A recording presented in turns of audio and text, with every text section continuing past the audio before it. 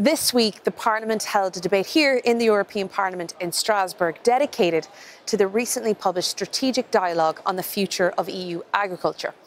If we can take one headline made clear by this strategic dialogue, the CAP must be reformed. Our farmers have been saying it for years. The CAP is failing small farmers and particularly family farms. The CAP was set up in the first instance to ensure family-run farms are guaranteed a stable income.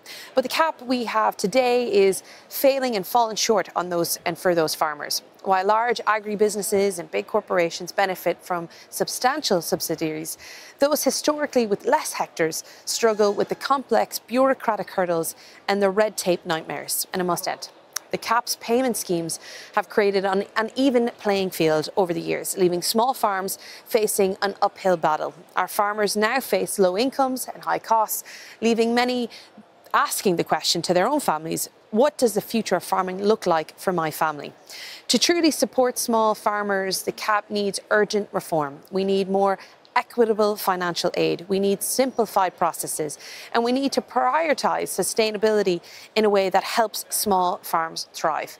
I really look forward to working with Christoph Hansen, the current nominee for the Commission of Agriculture, in order to ensure that we create the best possible CAP for our family farms in Ireland.